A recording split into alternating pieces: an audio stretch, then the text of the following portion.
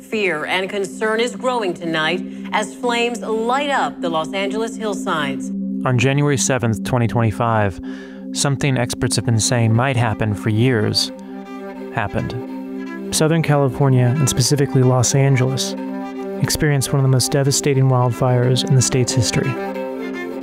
Over 200,000 residents were forced to evacuate, and more than 18,000 structures were destroyed or damaged.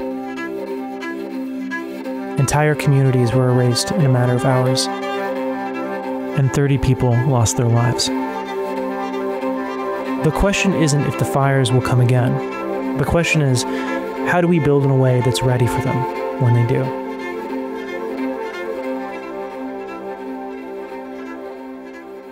Since 2015 alone, over 3,000 extreme weather events have displaced more than 230 million people worldwide.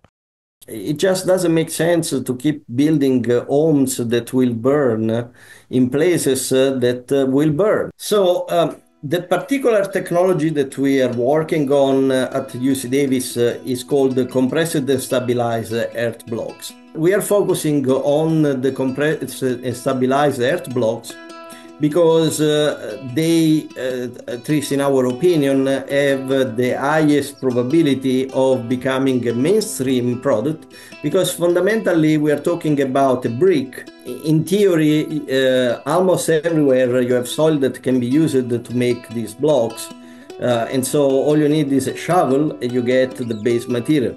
What is happening is that we have lost the capabilities of using it, particularly in richer countries, because we have very powerful industries that are pushing and advancing other type of more industrialized materials.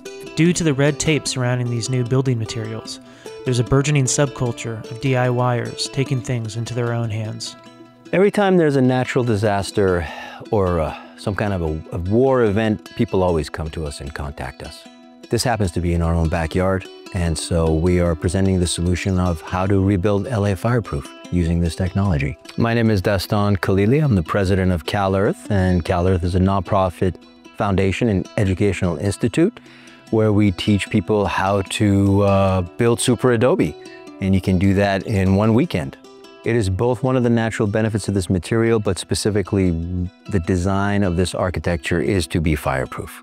This kind of construction is very simple and easy to learn and forgiving. Essentially, you're taking long sandbags, tamping them down, putting a barbed wire to create fusion between those bags, and building in the shape of a dome or a vault like the one you see behind me.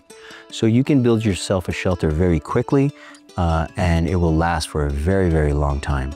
Of course, if you want a fully permitted house like the one behind me, you need more engineering and technical knowledge, but something like that will last you 500 years. It'll never burn down, it'll never get blown away, and it'll resist very high seismic events. Building materials to withstand climate crisis, hurricanes, tornadoes, earthquakes, and fires isn't just a trend, it's a blueprint for the future. Fundamentally, when I look at the problem of climate change, I see that we are running full speed against a wall, and we don't seem to be willing to decelerate at all. And there will be a point where we will be stopping. It is expected in the next 50 to 80 years that we will have to build about 2 billion new homes. Billions with a big B. That's a lot of homes.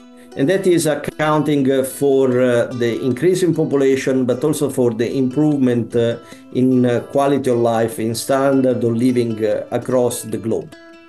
If we keep building the way that we are building now, our goal of net zero is just becoming unreachable. On the other side of any large-scale tragedy, when the dust finally settles, comes awareness. And with awareness comes change. Amid the rubble of one neighborhood, one house is still standing. The house was built to environmentally friendly standards and wildfire resistant. Made from things like sandbags, barbed wire, and earth, they're called SuperAdobes. We are doing something not as fast as I would like to see it happen, but there is movement. This architecture is being built in 64 different countries around the world, and it's very easy to teach. It is open source, it is public domain, and it is not for anyone, it's for everyone.